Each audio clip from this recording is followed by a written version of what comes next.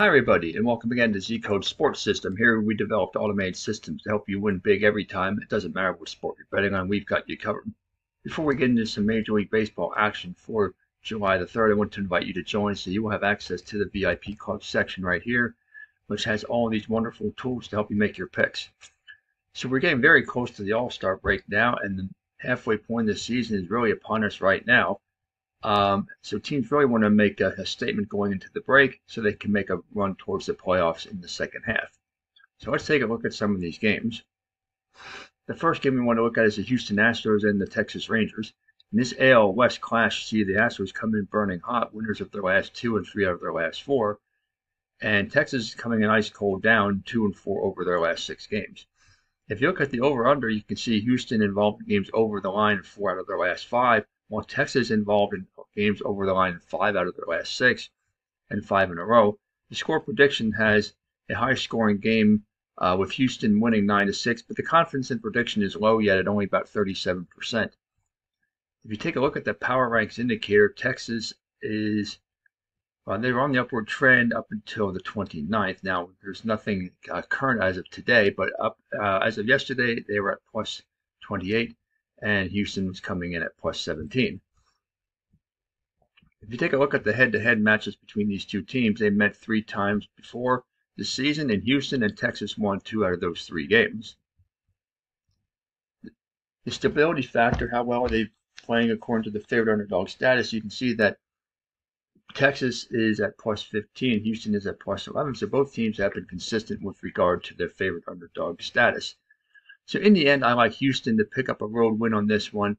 I think it's going to be high scoring, so let's go with Houston and a game over the line. We got Chicago here in Milwaukee, which we're not going to look at, Cincinnati and Washington. Next one we want to look at is St. Louis and Miami. Miami comes in burning hot, winners of their last 5. While the Cardinals are ice cold down, just 2 and 4 over their last 6. Mike Mikolas is scheduled to pitch for St. Louis. You see here he's coming in with a 4-5 record and a 4.44 ERA. His away ERA is very good though, at 3.63, but he is a poor bet at minus $229 on the pitcher profit oscillator. If you take a look at the over/under, the teams have been trending in games on opposite sides of the line. You see St. Louis 3 out of their last 4 over, while Miami 3 out of the last 4 have been under.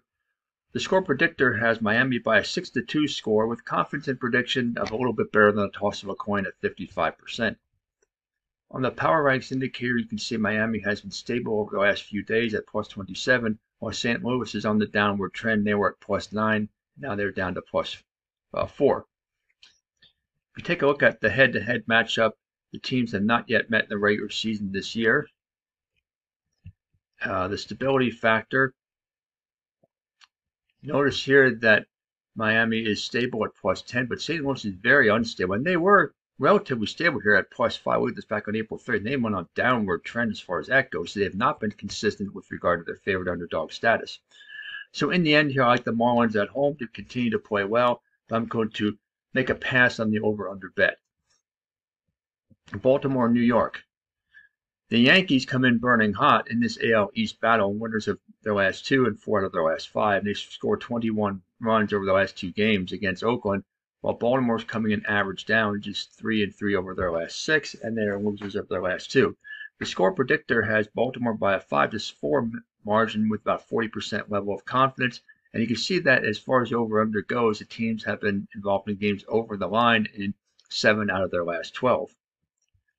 On the Power Ranks indicator, you see Baltimore on a slightly downward trend. They were riding high at plus 29. They're still on the high side here at plus 25.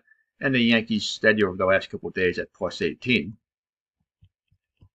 In the head-to-head matchup, these teams have already met 6 times this year, with Baltimore winning 2 out of 3 in New York and the Yankees winning 2 out of 3 in Baltimore. The stability factor, you can see that both teams have been consistent with regard to their favorite underdog status at plus 14 to plus 12. I like the Yankees at home in this one, and I think it's going to be a lower scoring game, so let's go with the Yankees and under the line.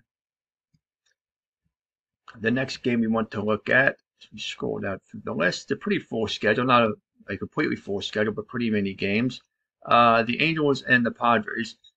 Okay, so this is AL West and NL West. You see the Padres come in dead status, losers of their last 5. While the Angels are coming in average down. They have lost their last 2, and they are 3-3 over their last 6. If you look at the over/under, you can see the Angels involved in games over the line in their last 2, but under in 3 out of the last 5, while the Padres over in the last 4. So a little bit on opposite sides of the line here. The score predictor has San Diego in a blowout, 11-4, but look at the confidence in prediction at only 26%.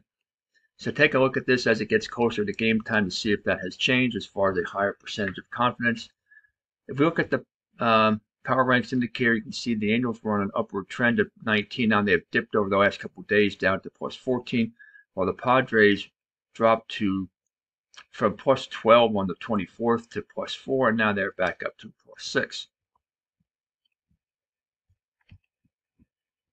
If you take a look at the volatility oscillator, it's the stability factor. Both teams moderately stable.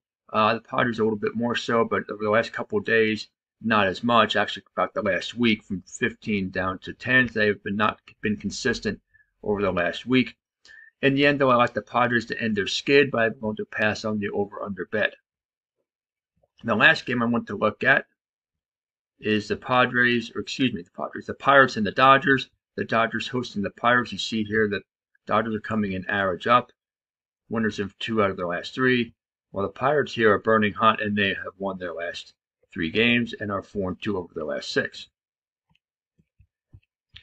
If we take a look at the over/under, you can see that the Pirates have been involved in games over the line in their last 3 and 4 out of their last 6, while the Dodgers have been involved in games over the line in their last 2 and 4 out of their last 6 as well. The score prediction has the Pirates by a 5-4 margin, but confidence in prediction again is relatively low at only 42%. On the Power Ranks indicator, you see the up and downward trend for the Dodgers. They are at plus 19 at the moment, while the Pirates have been on the upswing from plus 2 back just not even a week ago, and they've skyrocketed up to plus 13. In the head-to-head matchup between the two teams, notice that they met earlier this season, 3 games in Pittsburgh, and Pittsburgh won 2 out of those 3 games. The stability factor, notice that both teams have only been moderately stable. Right here, the Dodgers were as high as plus 8. They're now at plus 6. And the Pirates have never been really that high all season. Plus 6 was their high, and they're now at plus 3. So neither team has been extremely stable. In the end here, I think this is going to be a Dodgers win at home, but I'm going to pass on the over/under. So there you have it. Those are the games for Major League Baseball for July the 3rd. Happy betting, and we will see you next time.